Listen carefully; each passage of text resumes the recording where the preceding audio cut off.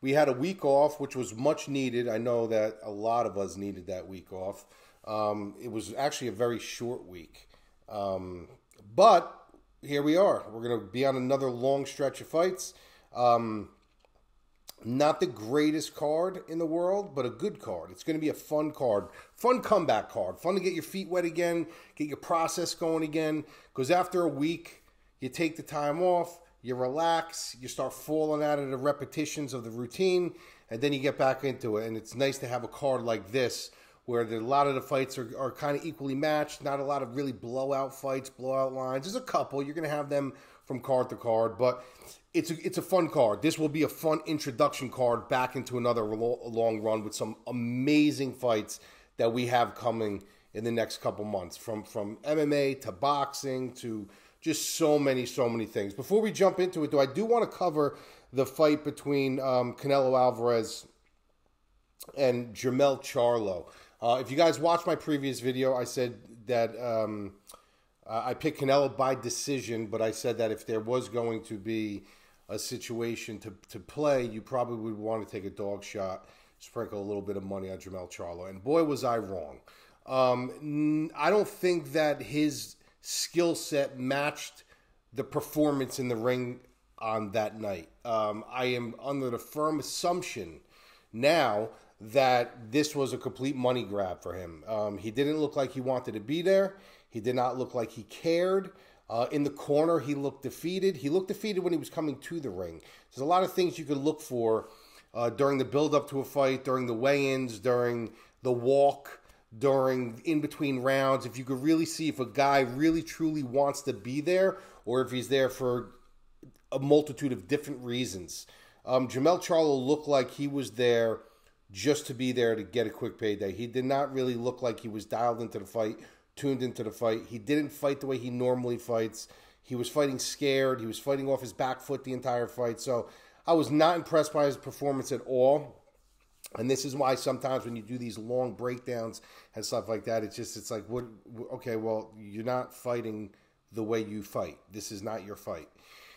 So it was a very odd fight. However, the big controversy afterwards, and this is, guys, this is why when you see, I don't really intertwine with Twitter too much, and I don't intertwine with people on Twitter too much, because it's like there's mentality levels here, and then there's mentality levels here. And that's not me shitting on anybody, because listen, it's like me going into volleyball or golf. Perfect example, golf. I know nothing about golf. Zero. I can only name the big names in golf, and I don't even know if they play anymore. I have no interest in golf.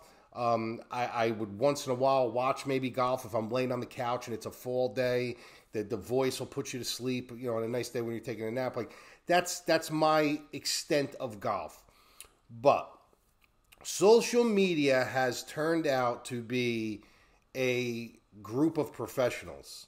And I have to step away from it, because if I don't step away from it sometimes, I will just start lambasting people.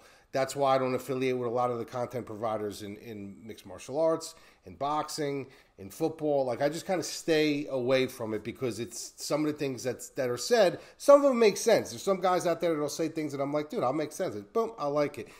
But other times it's like they really just have, it's almost like they just want to hear their self-talk. It's almost like listening to Michael Rappaport, right? It's like, who listens to Michael Rappaport for sports? The guy knows nothing about sports, but people, they have him on ESPN. It's like, it's ridiculous.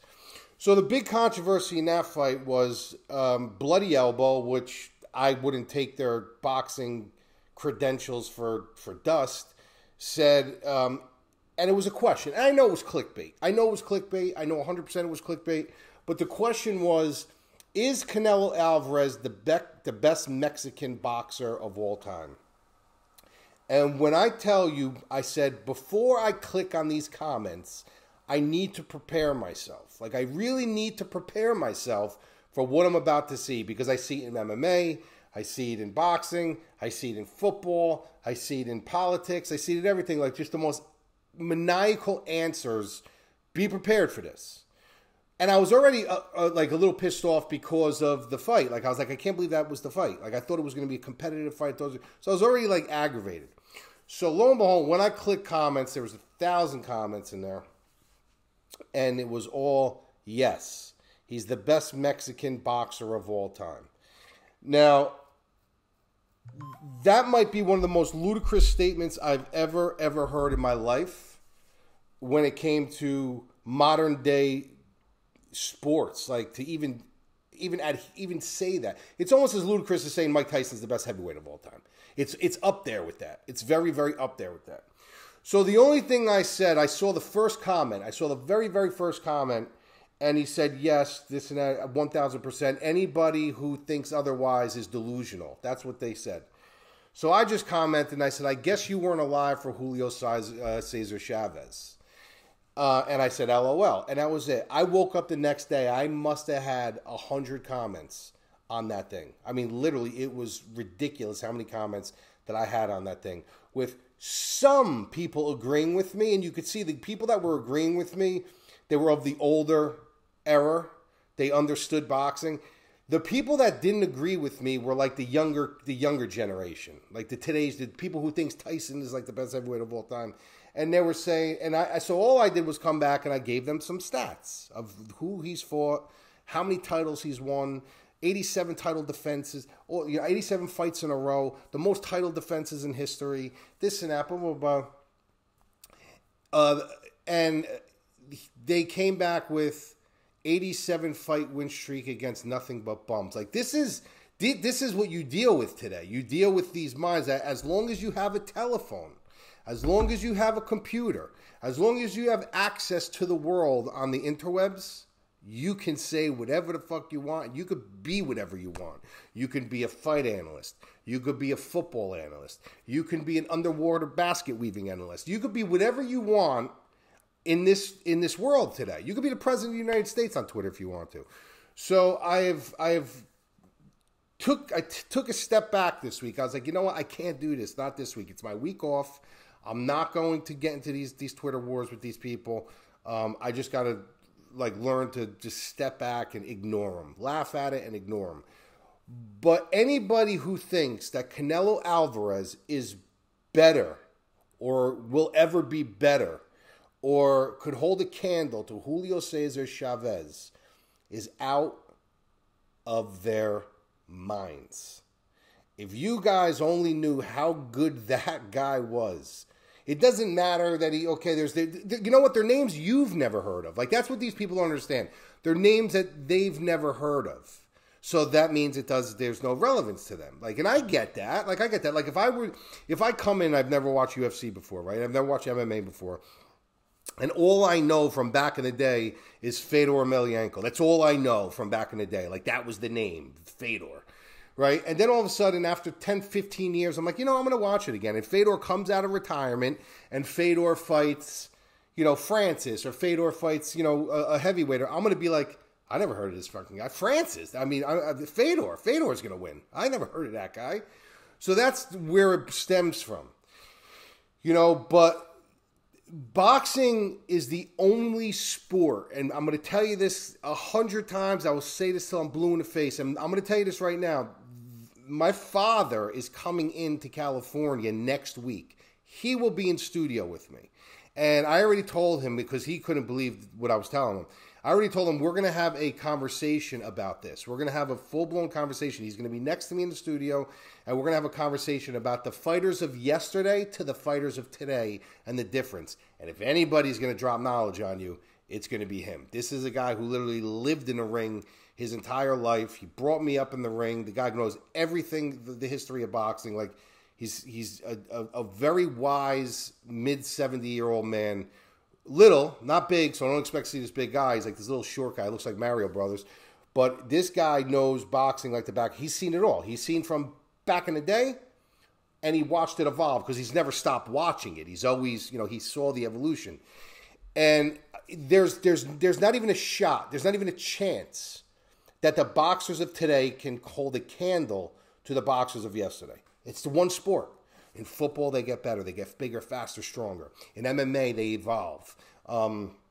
In baseball, the technology is the speed, the speed and conditioning, everything, soccer, like everything gets... The only sport that will never be better, well, not going to say never, but as of right now, couldn't hold a candle to the yesteryears is boxing. You're not getting no more Sugar Ray Leonards. You're not getting no more Durans. You're not getting no more Sugar Ray Robinsons. You're not getting any more Muhammad Ali's. You're not getting any more Joe Lewis's, Rocky Marcianos. Like, you're not getting any more, Salvador's, Chavez's, Pee Wee Purnell Whitaker's. You're not getting any more of those guys today. Not right now. Not right now, you're not getting those guys. So, like, anybody who's listening to this that's, like, a boxing fan or into boxing or...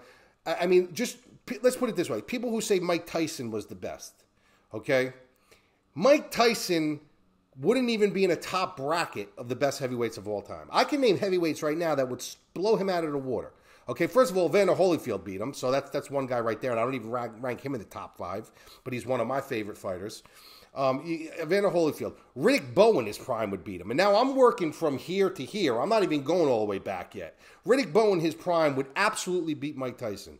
He never fought David Tua. David Tua wasn't even good, but David Tua had his style. He never fought Ray Mercer. Ray Mercer really wasn't that good, but he had his style. So you can't even say that because he didn't even fight everybody like in his era. He fought a lot of the guys, but they were shipping him off to Tokyo. He was fighting Francis Botha, Tony Tubbs, Frank Bruno. He was fighting, if anybody fought no-name fighters, it was Mike Tyson. He fought a washed-up Leon Spinks. He fought a washed-up Larry Holmes. Like, who did he fight? Bone Crusher Smith? Peter McNeely? Like, he fought nobody. Anybody who was worth of anything that Mike Tyson fought, Mike Tyson lost to. And don't say it was the Robin Givens thing. It was this. He fought nobody. Mike Tyson fought nobody. He might be the one guy in that tier that really fought nobody. But you're going to rank him as the best of all time, but you're going to say Julio Cesar Chavez isn't one of the best of all time? Are you out of your minds? Like, you got to be out of your mind.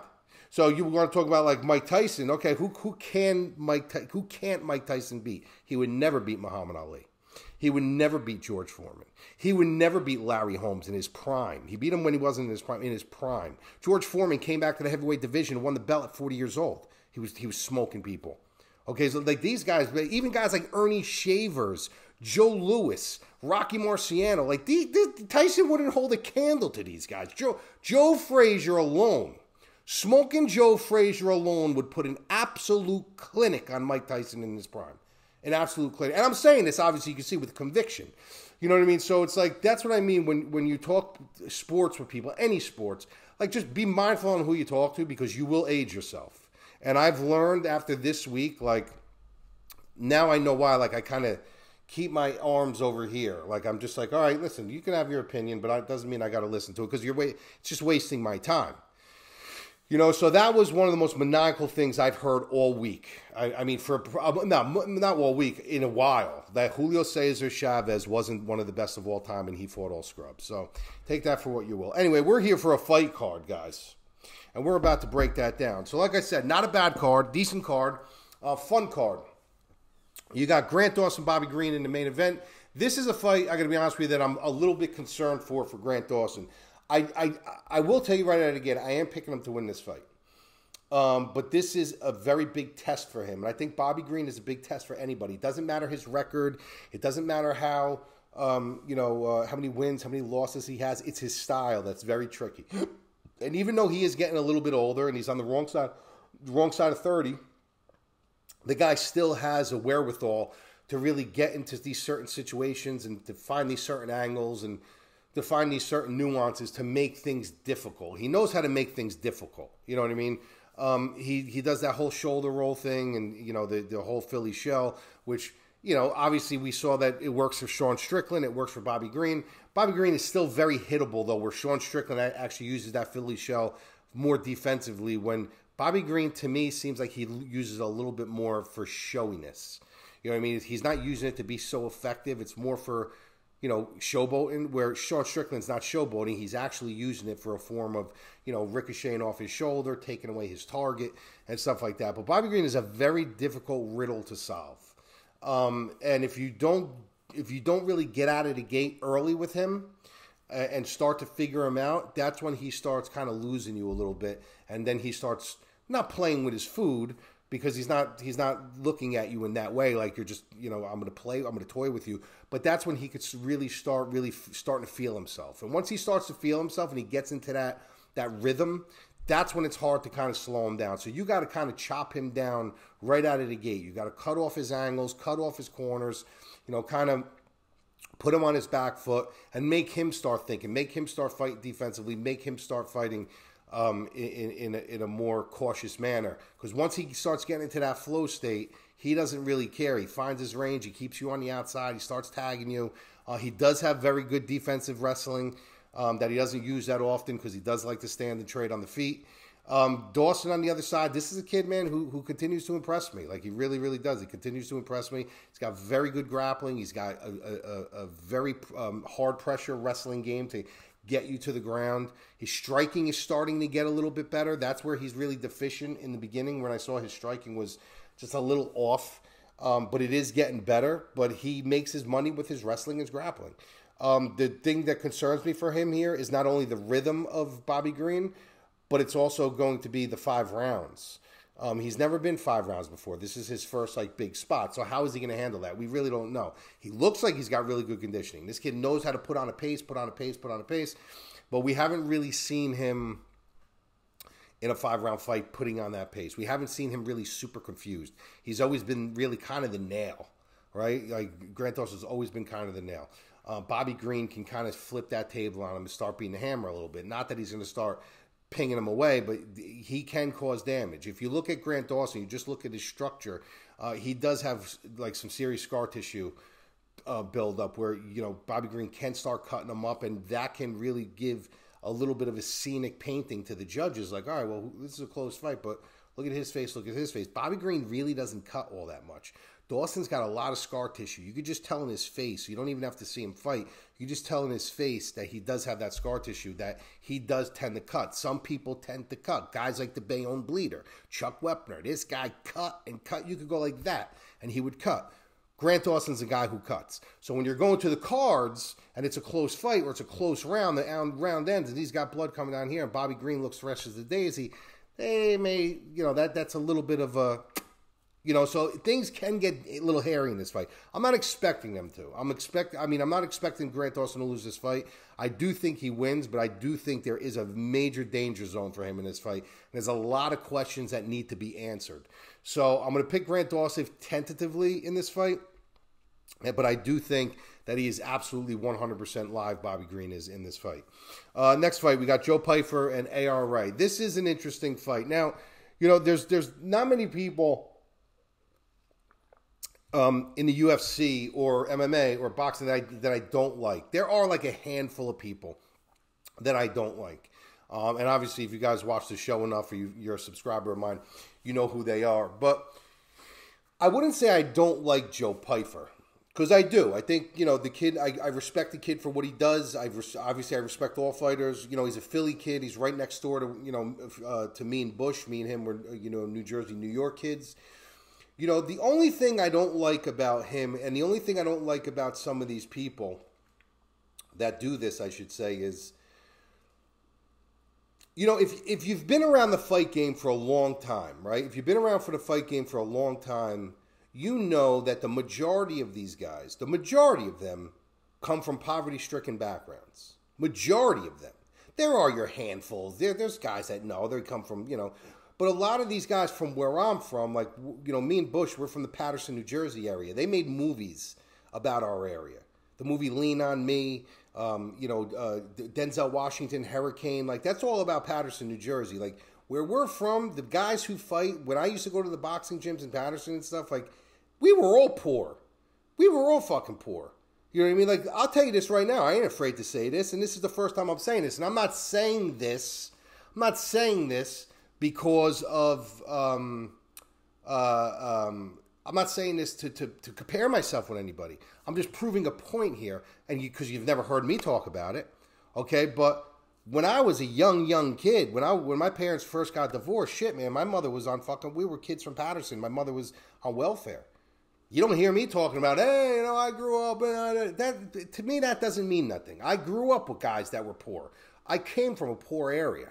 You know what I mean? Like just because you were poor and you slept in a basement, I respect you. I respect that you didn't turn into be a drug addict or you didn't do this, but that's a million people's stories. That's a million people's stories in sports and fighting and stuff like you're no different. So like why like the media's jumping on this Joe Pyfer story and everything. I get it. Like I understand it. I can sympathize with it because I come from it. But that's a million people's stories. He's not like some anomaly that's like, oh my God, he's the only one.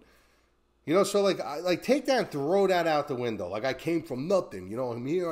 I saw his interview. I came from nothing. 3/4 of us from my area came from nothing. Like we came from fucking nothing. But you don't hear us talking about it. We were in the streets all night long. I mean, literally all night long. When they tell you like back in the day, if you wanted to fight somebody in the street, they used to go to like East Side Park. Or they used to find like a cul-de-sac somewhere, and they used to neck up the fucking cars and used to throw down, you know. So it's like I don't like hearing that. Like we hear from football players, we hear from everybody, we hear from that fucking The Rock, that $7 story, which is complete bullshit, by the way.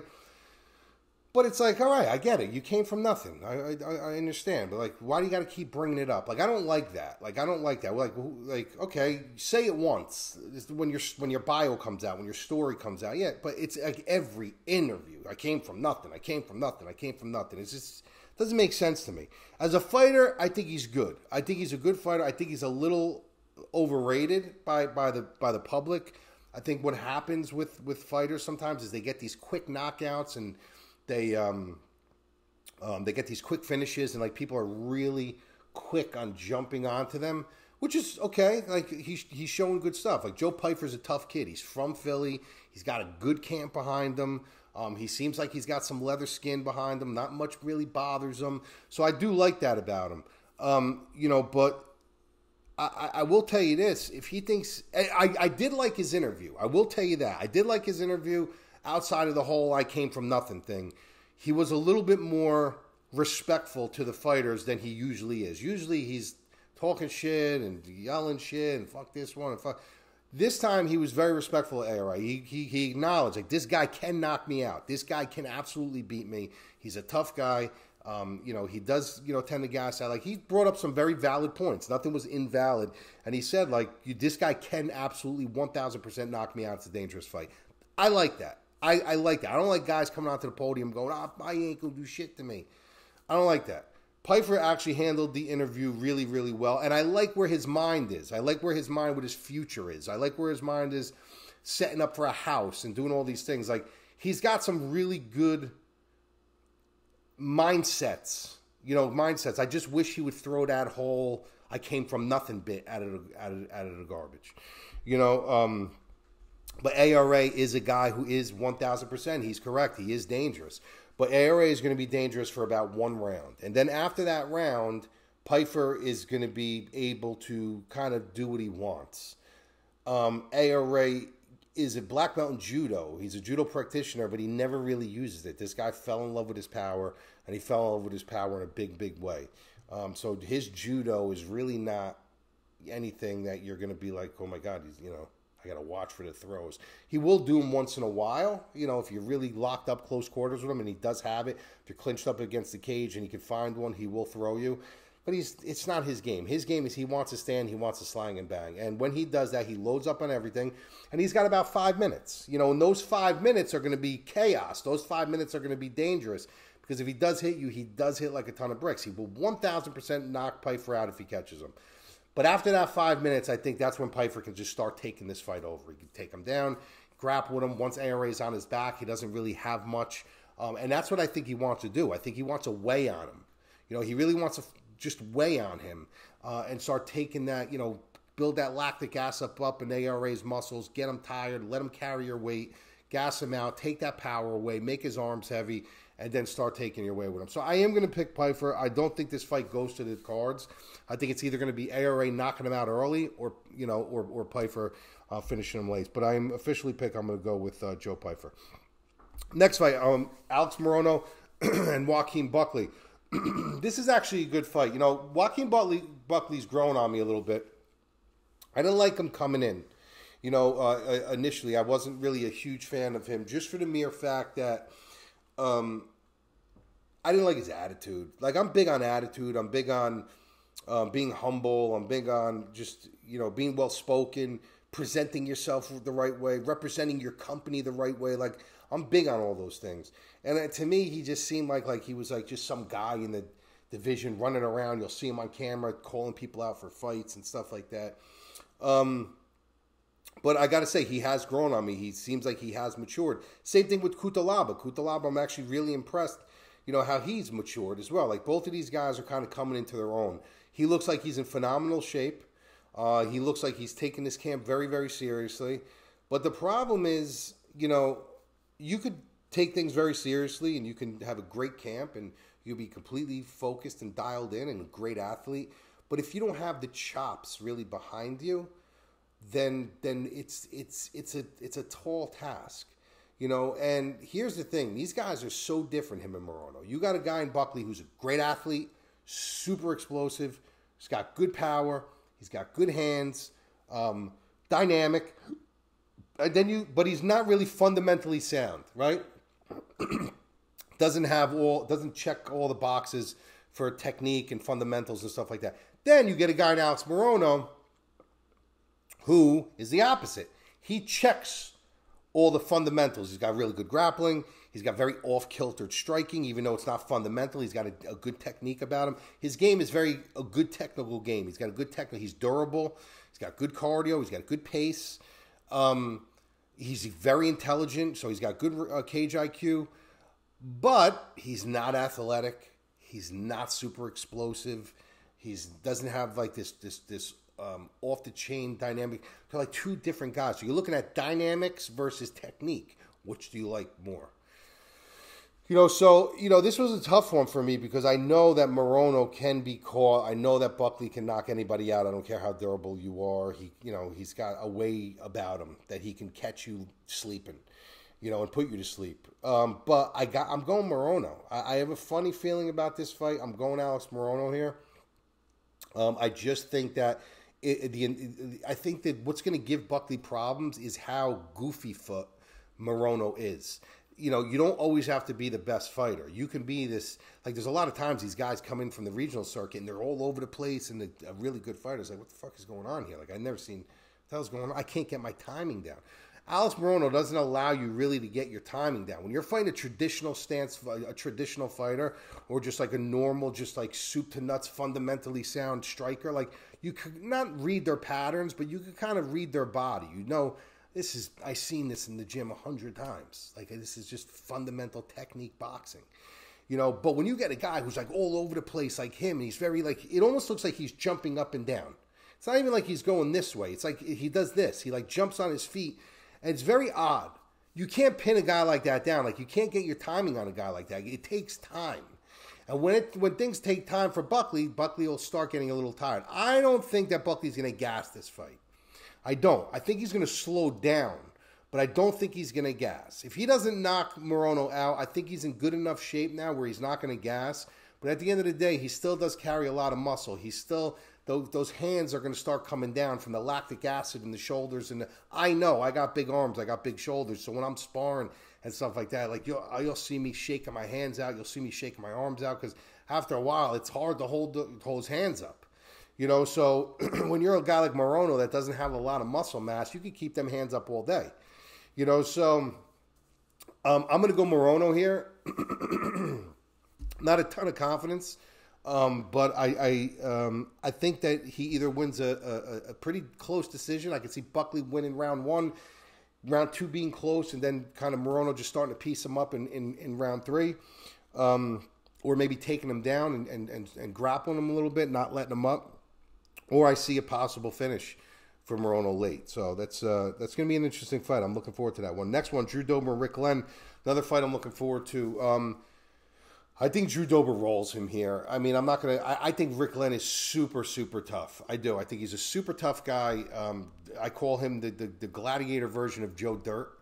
But there's just a matchup for him I don't like. It's just a matchup thing for him I don't like.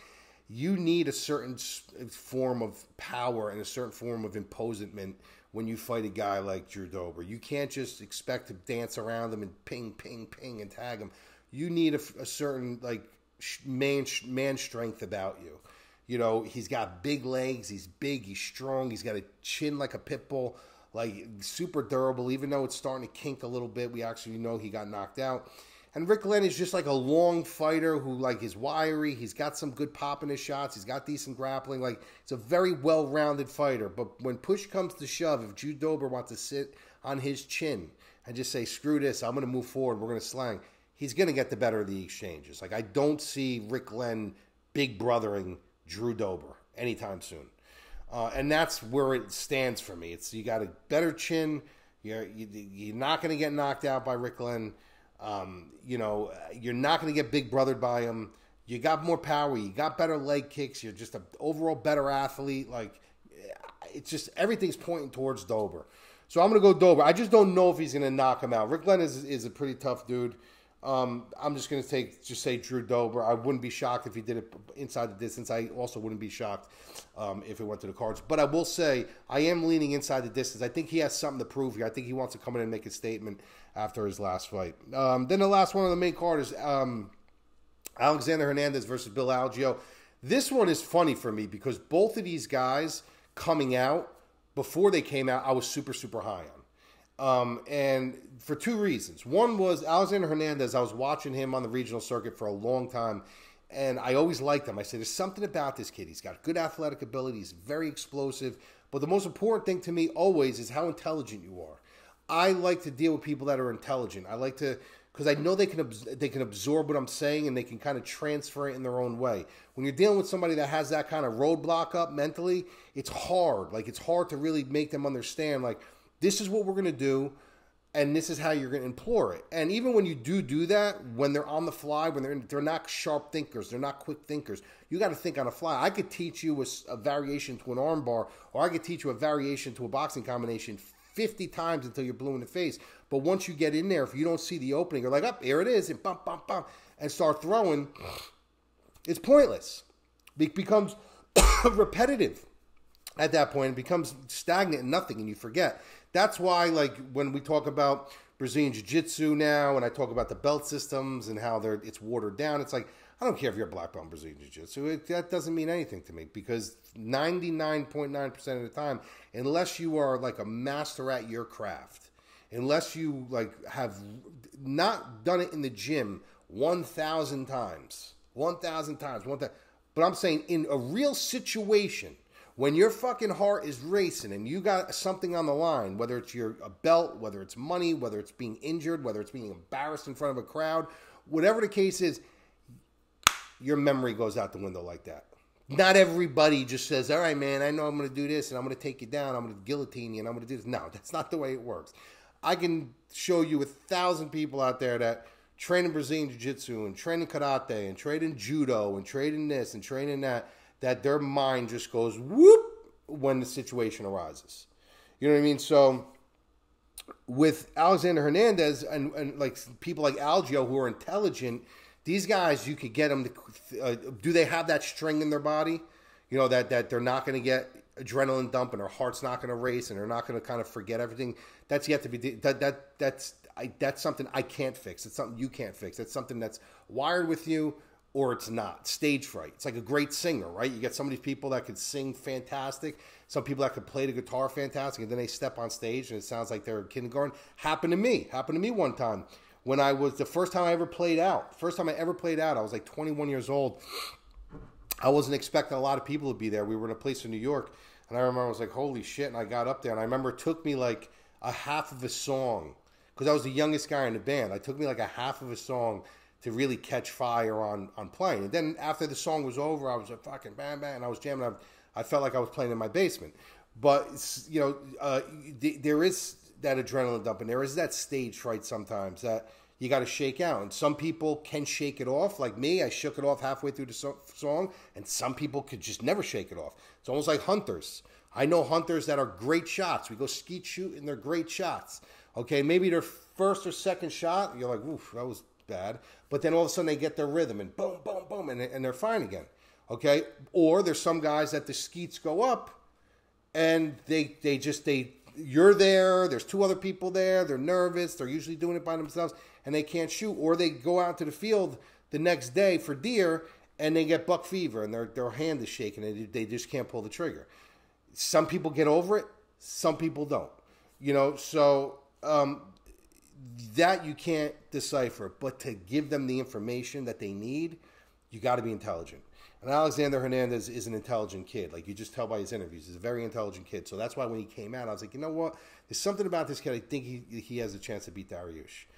And he did. He ended up knocking him out. And I remember the guys over at our site, themadlabmma.com, there wasn't a tournament that I saw that one of our guys wasn't on the top because of that. Because everybody was on Dariush. So I was high on him. But he has underachieved big time. This kid has all the talent in the world. He's got all the athletic ability in the world. He's got all the tools. I think he just needs to really hop around to different camps and see what really suits him. I think he needs somebody to really taper in his skill set. He breaks under pressure. His cardio isn't there.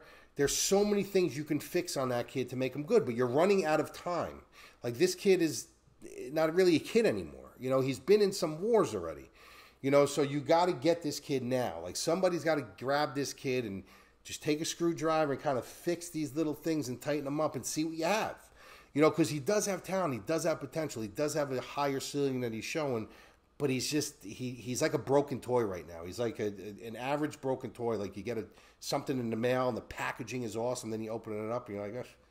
You know, so that's where he is right now. Bill Algeo, on the other hand, I'm very familiar with him because I used to call his fights for Ring of Combat. I called his fights numerous times for Ring of Combat, and I always had my eye on this kid. I didn't like his braggadocious personality back then, like, you know, in the cage and Senor Perfecto, and he always was the crowd favorite, you know, because it was more of a New York, New Jersey scene. But the kid, I've got to see him a couple times cage side while I was calling his fights, and the kid is fucking good. Like, the kid is really, really good. He doesn't do anything the same. You never really know what he's going to do, when he's going to do it next. There's no fight that is completely carbon copy. It's like you can kind of decipher what you think he's going to do that night. And he may, but he may also do something completely different. You know, he's just very unchained and he's got a very controlled chaos about him. And that's what I like about him. The reason why I'm picking him in this fight, when push comes to shove, he's not going to break. He's not going to take the back step. Alexander Hernandez is going to take the back step. He's proved it time and time again. Alexander Hernandez is a great hammer. He's durable. He's a tough kid. There's no doubt about it. But when push comes to shove, I haven't seen Algeo break. I've seen him bend. I've seen him, you know, bend. I've never seen him break. Hernandez, I've seen him break, bend and break numerous times. So that's where it is to me. I think that he should be a bigger favorite in this spot, Algeo. I think, you know, Hernandez has a lot to prove here. Like, this is a real proving ground fight for him. Coming off a win, you know, this is a fight that, you know, he wants to put a streak together, but I don't think it happens. I think Algeo wins this fight. It's probably going to go to the cards, 29-28, 30-27. I'll give Hernandez maybe a round, maybe the first round, that feel-out process, because Algeo kind of sticks to the outside and kind of sways you a little bit. And then he starts pursuing.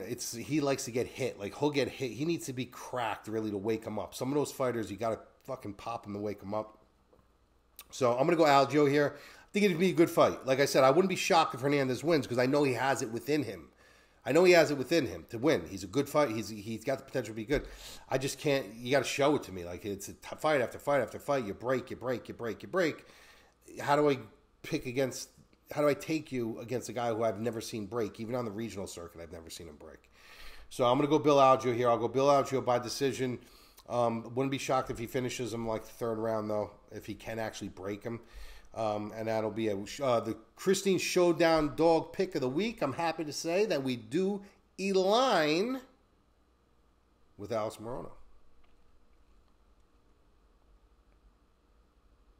All right, so that'll be it. Guys, go check out themadlabmma.com. We have some great stuff going on there right now. We just actually did a contest last week. Yeah, we did a contest last week. We do all shit like this. We're going to be doing this a lot now.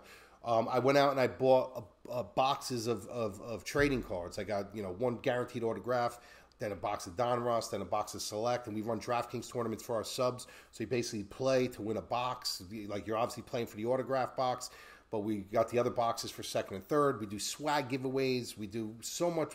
Our Discord, by far, I'm not even saying this, and I know my guys watch this too, but by far, you will never see a better Discord. We just had this conversation in my Discord the other night, how we look at each other like friends and family. Like, nobody's talking shit to each other. It's like a real brotherhood club. Like, so if you guys want to be a part of something really, really special, not overly huge, it's a nice condensed group of guys, you know, all mature. No one's out to get each other. Doesn't matter what your level of knowledge is, whether it's here or here.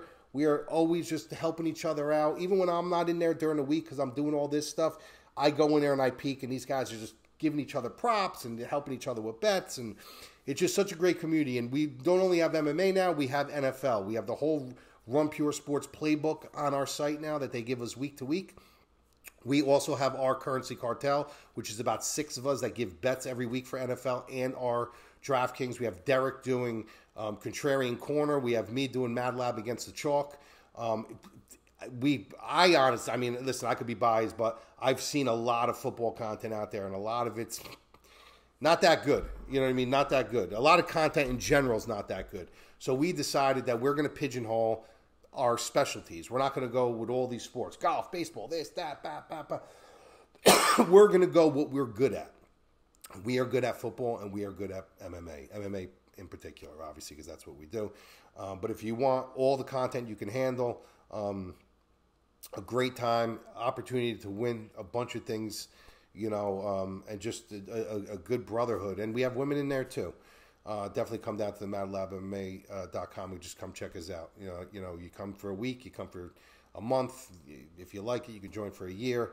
But I guarantee you, if you go in there for just 1 week, you will be hooked and you will end up staying. I'll talk to you soon.